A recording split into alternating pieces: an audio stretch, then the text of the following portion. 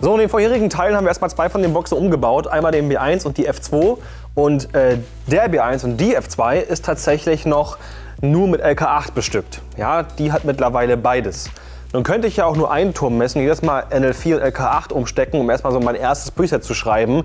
Habe ich aber keinen Bock drauf, dieses ganze Umstecken, weil man kann es auch nicht stecken lassen, sonst würde ich ja eine Endstufe mit der anderen füttern. Das ist nicht gesund. Deswegen habe ich die ein bisschen eingedreht. Wir stellen gleich hier unser Messmikrofon hin. Ich mache es auch ein bisschen weiter als 1 Meter weg, weil ich möchte eben, dass das Horn, die Zitronenpresse und der B1 als eine Einheit zusammenwirkt. Und wenn ich das hier hinstellen würde, hätte ich halt viel mehr Mittelton Waveguide als hier oben das Horn. Klar, deswegen halt ein bisschen weiter weg, das Top ist ja auch dementsprechend groß. Und das Mikrofon wird genau hier in die Mitte zwischen den beiden Türmen gestellt und fest und hat somit beide Türme auf Achse. Und somit kann ich einfach einen Turm mit den alten Endstufen bestücken und einen Turm mit unserer PowerSoft T904, wofür wir ja nun mal das Preset schreiben wollen. Momentan sind die beide noch sehr provisorisch umgebaut. Die sind zwar schon ganz gut geworden, aber wir möchten noch die Speaker und Schalen weiter einfassen. Das machen wir noch, aber Till hat noch einen Termin und bis dahin sind die erstmal so eingeschraubt. Ich schreibe schon mal ein bisschen ein Preset und so weiter, messe erstmal ein Top-Teil mit den alten Endstufen durch. Einmal, was macht die Hochtoneinheit und was macht die Mitteltoneinheit. Das heißt, da muss ich kurz zwischendurch was abklemmen. Und dann finden wir erstmal raus, wie die D&b damals getrennt hat. Dann baue ich das ein bisschen nach. Und dann werde ich hier auch mal ohne Frequenzweiche messen und gucken, was die eigentlichen Sektoren wirklich überhaupt gut wiedergeben können. Ob eine Änderung der Trennung überhaupt im Raum steht, wenn man natürlich auch ein bisschen betrachtet, wie das Ganze überhaupt akustisch funktioniert. Okay, und nur zum Experimentieren habe ich es erstmal aufgebaut und jetzt holen wir erstmal Endstufen, Messmikrofon und so weiter. Aber nur, dass ihr Bescheid wisst, ich möchte erstmal ganz in Ruhe tüfteln. Ich möchte ganz in Ruhe erstmal rausfinden, wie verhält sich die Box und so weiter. Da werde ich euch mit der Kamera noch nicht mitnehmen. Aber ich möchte euch trotzdem am Ende genau zeigen, was haben wir gemacht, warum haben wir das gemacht. Das heißt, ein Video zum DSP einstellen, also zu unserer Herangehensweise wird es noch geben. Am Ende irgendwann. So, ich möchte mich nebenbei auch mal für die Unordnung hier entschuldigen. In Set-Richtung ist es schon wirklich sehr, sehr ordentlich. Wir haben viel umgeräumt. Aber momentan ist es gerade so, dass einfach das akustisch sinnvoller ist, von hier aus da lang zu schießen, weil hier ist schon eine ganze Menge was reflektierendes, ja moin, was was den Schall diffus macht, sowas. Und absorbiert. Da wird gerade auch eine ganze Menge Caruso hingepackt, einfach Stapel hingepackt, damit ich ein bisschen Bassfallen habe, damit wir so halbwegs messen können hier drin, weil am Ende ist es auch ein Raum und nicht draußen. Ja, deswegen stehen die Boxen hier, nicht wundern. Hier steht noch ganz viel Schrott rum, wir sind mega am Aufräumen. Wir haben tatsächlich auch schon einen ganzen vollen Sprinter nur an Müll weggebracht. Das musst ihr mal reinziehen, was sich in der Zeit so ansammelt. An Bauabfall, an allgemeinen Kabel, die man aufgehoben hat, alles weg. Gut, und ich habe mal ausgerechnet, theoretisch könnte ohne Probleme eine T904 2 F2 betreiben, parallel geschaltet, also Mono, und 2 B1en. Man kann sie auch darauf treten, dass sie 4 B1en und 2 F2 anschiebt, eine, aber dann natürlich nicht mehr ausgefahren. Aber am Ende ist es dann vielleicht 2 dB leiser oder was, also pro Lautsprecher, aber in Summe halt wieder lauter.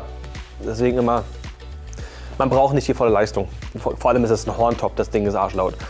Genau, das heißt, wenn man praktisch wirklich alles ausreizen möchte, man nimmt jetzt irgendwie 4 B1en und 2 F2, weil es immer ein besseres Verhältnis ist, dann kann ich das, wenn ich hier Stereo fahren will, mit nur 2 T904 machen.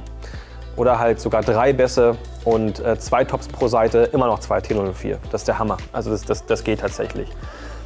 Dadurch, dass sie ja Powersharing hat, kann sie ja mit dem Netzteil den Bässen die Leistung eher zuschieben als dem Top, weil das Top vor allem durch die Hornaufstellung sowieso brachial laut ist und brachial empfindlich ist. Aber erstmal basteln. Ich muss sagen, ich bin super froh, dass mein Stativregal fertig gebaut ist. Das wisst ihr ja noch gar nicht. Diese ganzen Röhrchen sind mittlerweile alle fest und es nervt nicht mehr rum, wenn man mal ein Stativ sucht, weil es auch nicht in den Kisten bleiben muss. Das ist schon geil. Gut, dann holen wir mal einmal mein Messmikrofon, weil viele gefragt haben. Es ist von Isemcon, die typische Messe, die einfach jeder kennt.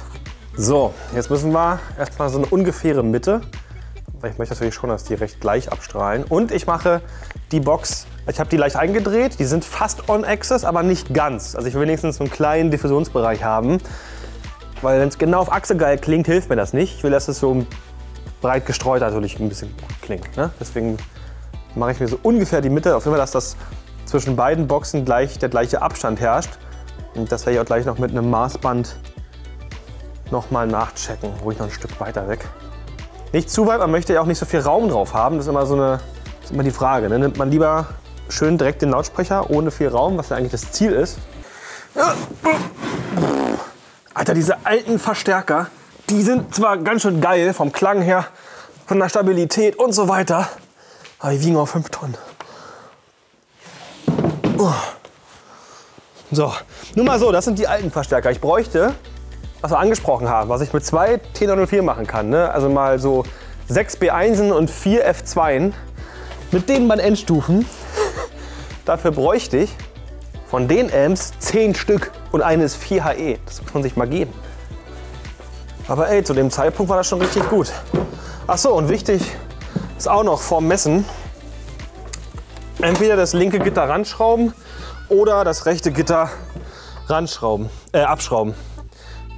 Eigentlich macht es mit Gitter mehr Sinn, aber da will ich noch komplett auseinandernehmen, nehme ich das auch noch ab.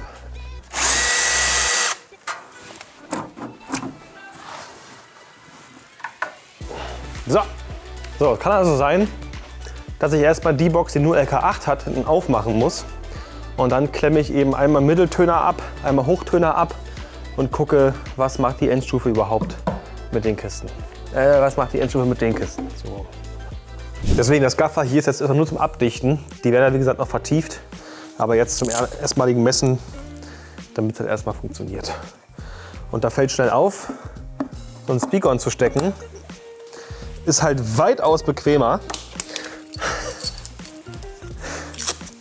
als so ein CA-Com. Sieht doch so viel besser aus einfach. Wobei dieses dünne Kabel, dieser Riesenbox, ja, aber es ist schon schöner hier, wenn man sich mal das Gaffer wegdenkt und dass die Schale auch eingelassen ist. Also man kann vielleicht sehen, ich habe ein bisschen das Umfeld präpariert. Ist nicht perfekt, aber funktioniert besser als schallharte Wände. Wir haben eine ganze Menge, oder ich erstmal, Karuselplatten aufgestellt. Also wirklich hier an die Balken ran, an die hinteren Traversen noch ran und hinten ins Holzregal, damit einfach wenigstens ein bisschen absorbiert wird und ich ein bisschen weniger Raum drin habe. Und tatsächlich funktioniert. So, also hier ist quasi mein Messplatz und man sieht im Regal noch hinten die Karuselplatten. Und jetzt messe ich erstmal. Ganz wichtig dabei zum Messsetup. Ich habe jetzt hier mein Mikrofon. Ich habe ein ganz gewöhnliches Focusrite Scarlett 2i2. Ein Interface mit mehr Outputs ist sinnvoller, wenn ihr halt in Stereo euer Playback abhören wollt und dementsprechend halt Musik draufgeben möchtet. Weil ihr braucht ja einen Ausgang zur Anlage fürs Messen, zum Mischpult und einen Ausgang schon als Referenz. Dementsprechend habt ihr natürlich bei einem 2-Output-Interface nicht mehr viel übrig. Ich habe es folgendermaßen gemacht. Das Mikrofon geht in Input 1 meines Interfaces. Output 1 vom Interface geht in mein Mischpult. Vom Mischpult wird es ja sozusagen auf links und rechts geschoben und ich kann mit einem Panregler zwischen dem neuen Stack mit Powersoft entscheiden und wenn ich nach rechts drehe, mit dem zum alten Stack. Trotzdem brauche ich eine Referenz. Klar, ich kann mir jetzt auch die Referenz aus dem Interface ziehen und in Input 2 geben, aber dann habe ich beim Mischpult nicht zwischen, womit ich hier auch messe. So, das heißt, ich habe sozusagen, da der Output A ja schon im Mischpult anliegt, mich hier den AUX-Weg 1 genommen und den Pre auf AUX-Weg 1 rausgegeben und gehe damit in Input 2 meines Interfaces. Ich habe hier zwischen nur eine Line-Trafo, weil ich nicht weiß, ob der AUX-Ausgang von diesem Mischpult 48 Volt Phantom spannungsfest ist und will den halt nicht grillen, deswegen habe ich hier den Trafo zwischen, der das quasi spannungstechnisch entkoppelt und nur halt Audio durchlässt. Das ist der einzige Grund, sonst hätte ich auch direkt draufstecken können, aber ich kann bei dem Interface nicht die Inputs einzeln Phantom schalten. Ja, ich habe ein bisschen gehört erstmal, stelle ein bisschen ein, wie gesagt, Details folgen dann später. So, ich habe jetzt schon mal die PA gemessen. Ich weiß, wie die F1 klingt, ich weiß, wie der B1 klingt und ich weiß, was sie zusammenspielen. Nicht wundern, das Holzstück habe ich ein bisschen angestreckt, damit ich nicht immer stehen muss beim Messen. Hat jetzt aber auf die Messung jetzt nicht so die großen Auswirkungen. Ja, ich muss es hinten aufmachen, denn ich muss ja nach der Passivweiche jetzt Hoch- und Mittelton trennen, um zu wissen, was die machen. Das könnte ich theoretisch auch ohne diese Messung bauen, das Preset, aber ich möchte eben genau wissen, was hat d&b vorher gemacht. Ich habe mir überlegt, ich möchte 2 Arten von Presets schreiben. d&b Vintage, dass es mit den neuen Endstufen nahezu genauso klingt wie mit den alten. Dass man die theoretisch mischen könnte, wenn man es wollte. Vor allem, weil die Power-Soft-Endstufen so schnell sind, dass auch das Delay zwischen den analogen Endstufen und dem Power-Soft passt. Ist halt nicht L-Acoustics mit 3,6 Millisekunden, sondern eben, die sind noch im 0, irgendwas Bereich. Ich glaube, d&b selber ist auch bei 0,3 Millisekunden, das ist echt krass. Und deswegen halt einmal dieses Vintage-Preset, damit es eben einfach gleich klingt. Und einmal ein Preset, wo ich sage, so würde die Anlage wahrscheinlich nach dem heutigen Geschmack klingen. So, deswegen erstmal aufschrauben. Ich hoffe ja, dass ich die einfach zwischendurch immer wieder anschrauben kann mit 2 Schrauben, um einfach nur jetzt kurz meine Messung machen zu können. Okay, dann ziehen wir erstmal Hochton ab, das ist nämlich einfacher, und gucken mal, was die Mitteltöner so machen. Okay. Gut. Dann gucken wir gleich mal, ob die Endstufe eine Fehlermeldung anzeigt. Ob die das irgendwie checkt, weil die haben ja angeblich diesen Sense Drive, der ja parallel geschaltet ist. Mal gucken, was sie sagt. Ich würde sagen, drehen wir erstmal runter und gucken, ob die meckert.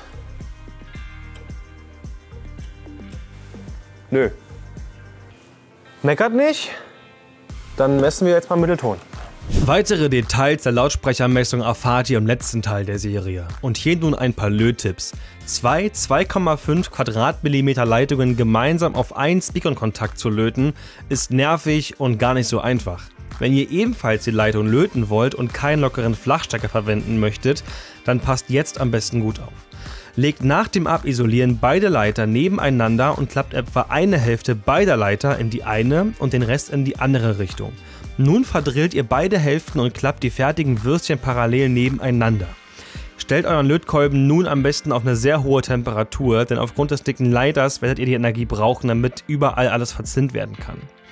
Jetzt könnt ihr die verhältnismäßig flache, verzinte und doppelte Leitung auf einen Speaker-Kontakt löten, ohne dass sich die beiden Kabel dabei trennen.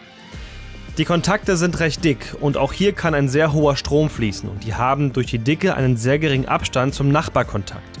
Bitte vergesst hier nicht für die Sicherheit den nötigen Schrumpfschlauch. In den folgenden Bildern fräst Till die Anschlüsse final vertieft in die Lautsprechergehäuse.